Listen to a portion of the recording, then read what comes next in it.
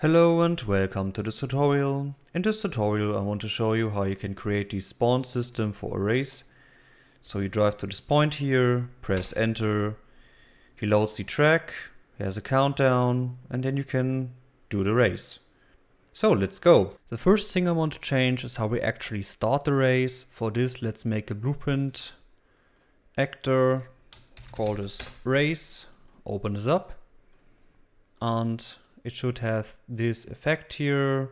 Just for example, make this a little bit bigger, and then we add up a box collision like that. Great. So we need some functionality around here. What we can do is we go back to our start blueprint here and just take this functionality and place it right here. So what I want to do is I want to change the way how we trigger this race. So let's remove the begin overlap event here and let's add up under project settings, input a new input. This is the interact input. Let's put this on the enter.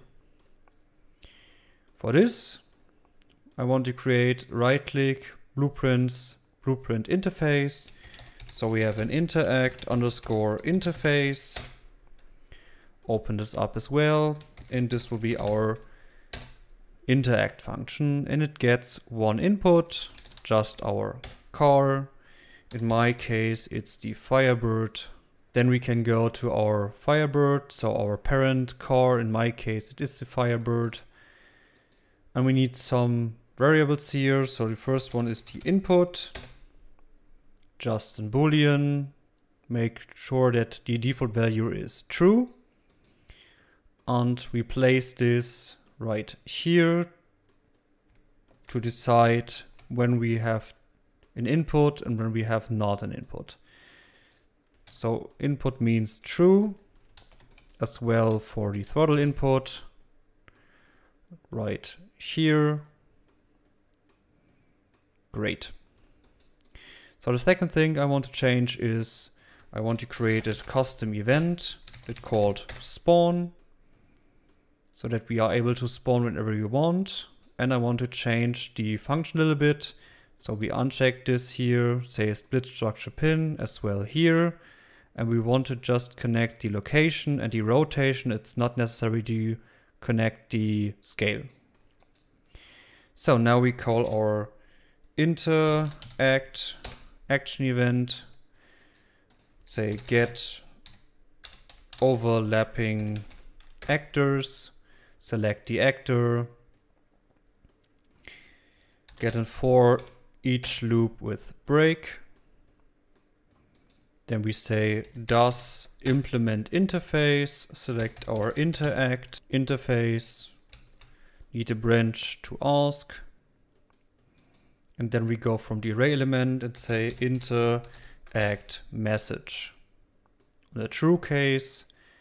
And then we go back to the break, get a reference to self and connect it as our car. So compile and save this. So we change the input here, change a little bit the respawn function and create the interact function here. So we can close this, go back to our race blueprint, and now we want to interact with these object here. So we go to the class settings and add the interact interface that we created. Compile and save this, and now we are able to call the event interact and connect it. So the first thing on this function is I want to optimize the timer here, so we can remove this one here, open up our racing widget here, go to the graph again, so we have our get finish function and our timer function here. And what I want to do is I go to the event graph and I want to add a custom event. It's called start timer. The start timer gets a function called set timer by function name. We call the function name timer put this to 0.1 seconds, and we want to check the looping to true. Then another custom event called stop timer. Go from the return value and say clear, and then we connect the stop timer with the clear event. Great. So this is our new timer here. The another thing is I want to net another custom event. This is our countdown. So the countdown is pretty simple. We take out all message text here. Want to set the visibility, of course, to visible. And then we want to set the text to 3. Have a little delay here of course 1 second. And then we can just copy and paste this part. So 3, then 2, then 1, and then go. And the last part is of course to call our start timer function. And then we go again from the message at the end and want to set the visibility to hidden again. Then we just have to connect the message with the target boxes here, like this.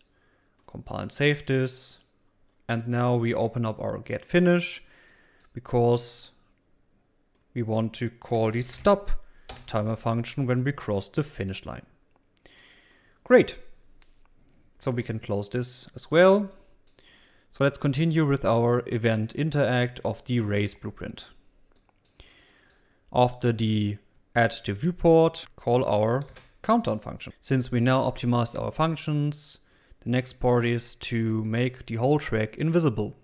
For this, we open our start blueprint again, where we have our start gate here. I add up some start positions here, so that's just spheres that I make invisible. So pretty easy, just select everything here. And I have the collision to nothing, so no collision, and the visibility is false. This is for later, and we need another variable here that's called open world. Make this public here. And what I want to do is I open the construction script, take out the open world boolean here, need a branch, and then I take out the gate and the trigger. The idea is we want to make the gate invisible when the open world is true, and when its open world is false, we make it visible like this. And for the trigger, we want to set the generate overlap events. So this is the collision box to false, and in this case down here to true,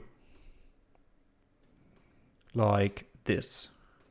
Of course, we have to do this as well for the checkpoints. I already did that, so it looks exactly the same. So add up the variable open world, make it public, set the visibility for the visible parts, and for the box collision, we make the generate overlap events true or false.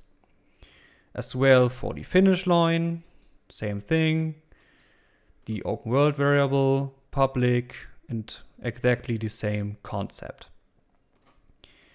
So the good part about this is we can now open the details, select every checkpoint, and go from the open world to true. As well for the finish and the start. So now the whole track is invisible. Of course, we want to make the whole track visible when we start the race. So let's take out our race blueprint right here, put it right here, and we go to the race and we have to add up some variables. First one is the start. This is start object reference. Same thing is the checkpoints. This is some checkpoint object reference, but in this case it's an array.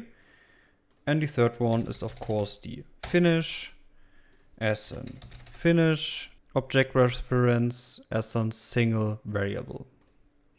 Make all of these public. When we now compile and save this, go to the world here, open up the details. We just have to select the start, checkpoints and finish like that. So we have 4 checkpoints and we all enter them inside this here. Great. So now let's go back to our race blueprint here and want to create a new function that called change visible. The change visible function gets one input. This will be the visible. So we take out our start and the finish, and now we want to make everything visible again. So we say set visibility for the gate like that. Connect the visible with the new visibility as well for the finish line. Can just connect it again with the target here. For the triggers, so the box collision, it's different. So we want to set the generate overlap events in this case to true again, like this one. Again, for this trigger down here, like that. And now we do the same thing for the checkpoints. So get the checkpoints. In this case, you want a for each loop. Get the array element. Want to set the visibility as well for the smoke and all things that we have to make visible again. Great. So that's it here. We can close this. And now we have to change up our interact function again, because this will start our race. So let's pull this out a little bit here. And the first thing is we want to set the input to false, because we shouldn't able to control the car when the countdown is running. Then we call our change visible function to make everything visible. Connect it with the widget here. So the widget will be added to the viewport. Pull this out here again. Then we go from the car, want to set the spawn position like this. Take out our start here, get world transform of the race position 1 and just connect the spawn position with a return value. Of course, we go again from the car and want to call our spawn function like that. Then we want to call our countdown. Then we take out this effect here, so this one, and set the visibility to false. Then we want a little delay of 3 seconds. This is our countdown. And at the end, we go again from the car and want to set the input back to true. Great. Compile and save this. Let's see if this works. We hit play, drive to this point here, press enter. The countdown is running, the whole racetrack is spawned, and we can now do the race. So one thing left. Of course, we have to do this for the finish line. So open up the finish line again. Add a new variable called race. This will be a reference to the race object reference. Make this public. Go to the world again, open the details.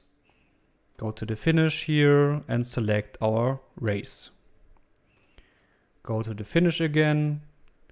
Then we just pull out the race here and call our change visible function, but at this time we want to make this hidden again.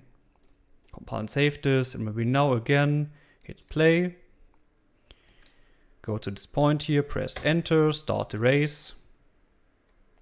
And when we now cross the finish line like this, the track disappears, the timer stops. So I hope you enjoyed the tutorial. If you have any questions, please let me know, and yeah, goodbye.